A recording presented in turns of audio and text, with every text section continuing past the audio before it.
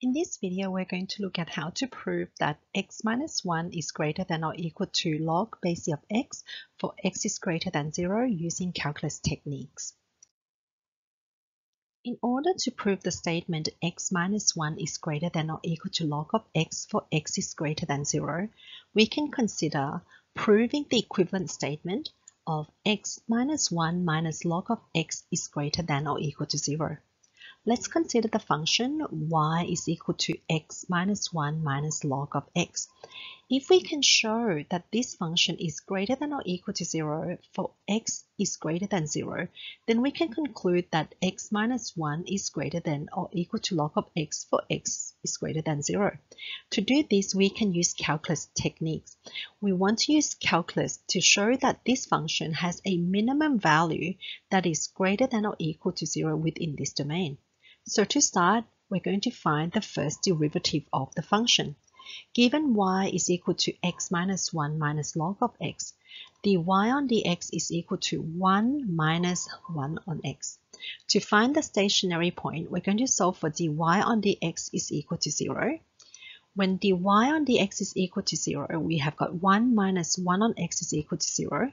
Solving for x, we get x is equal to 1. This means that we have a stationary point at x is equal to 1. Our next step is to determine whether this stationary point is a minimum or maximum. To do this, we now use the second derivative. The second derivative, d squared y on dx squared is equal to 1 on x squared. To find the nature of the stationary point at x is equal to 1, we're going to substitute this value of x into this expression. So we have d squared y on dx squared is equal to 1 on x squared. When we substitute x is equal to 1, this evaluates to just 1. Now, this value is greater than 0, which means that the curve concaves up at x is equal to 1. So if the curve concaves up at x is equal to 1, and it is also a stationary point at x is equal to 1, we can now conclude that we have a minimum stationary point at x is equal to 1.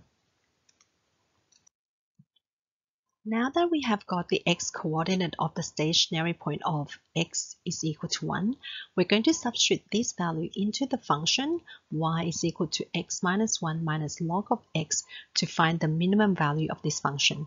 So substituting x is equal to 1 into this function, we're going to get y is equal to 1 minus log of 1, which evaluates to 0.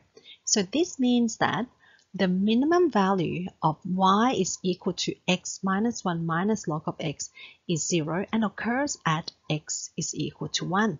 So this means that x minus 1 minus log of x is greater than or equal to 0 for x is greater than 0, and therefore x minus 1 is greater than or equal to log of x for x is greater than 0. Our statement is proven. To make sense of all of this, here's a graph that represents the situation.